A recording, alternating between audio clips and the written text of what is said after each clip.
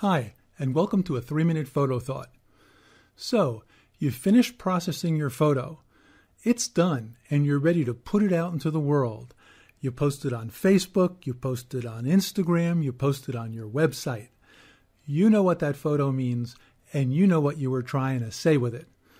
And it is a good photo, so everybody will understand exactly what you're trying to say because that photo speaks with clarity, right?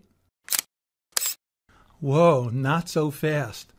Once you put that artwork out into the world, it is not yours anymore. It takes on a life of its own, and the interpretation of that image is not solely yours. Your message, your idea, your artwork, but like it or not, other people are going to interpret it. And when they ingest that artwork and interpret it, they're going to interpret it through their life experiences and through their eyes.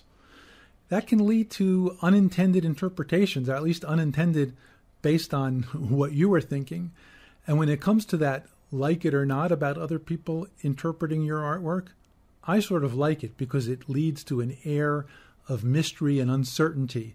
And it's really interesting to see what other people come up with when they're interpreting your artwork. Let me give you an example. This image is part of my Dreamscapes portfolio, and I'll leave a link to that portfolio in the video description.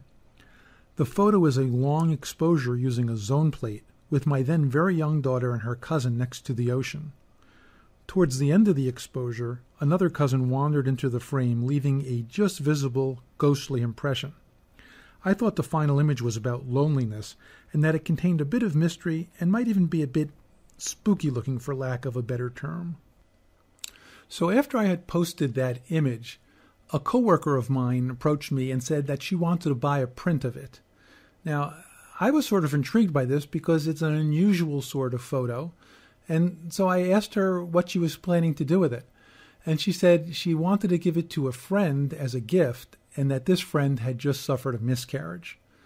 Well, I sort of was a little concerned about that. I said, isn't that going to bother the recipient? I mean, that ghost-like appearance sort of reminds one of death.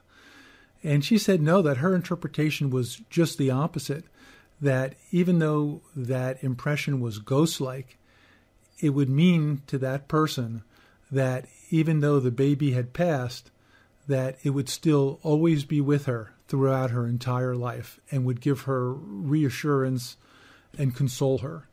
Now, this was a decidedly different interpretation from mine. It's not right. It's not wrong. It's hers, not mine.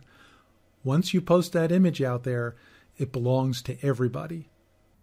So do you agree that once artwork is released into the world, that the interpretation of it is open to each individual?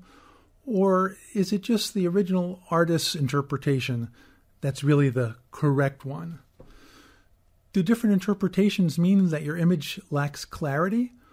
Or is it better to have a certain amount of mystery and uncertainty so as to generate unexpected interpretations? And do you enjoy hearing other people's interpretations of your images? If you'd like to discuss that or any other aspect of people's interpretations of your artwork, please leave a comment below. I'd love to discuss it. I'm Howard, and this channel is about introducing viewers to photographers who inspire, to discussing all sorts of photographic topics, and to enhancing creativity with Photoshop and Lightroom tutorials. And if those subjects are interesting to you, I'd really appreciate your support of the channel by having you hit that subscribe button below. We'll see you next time.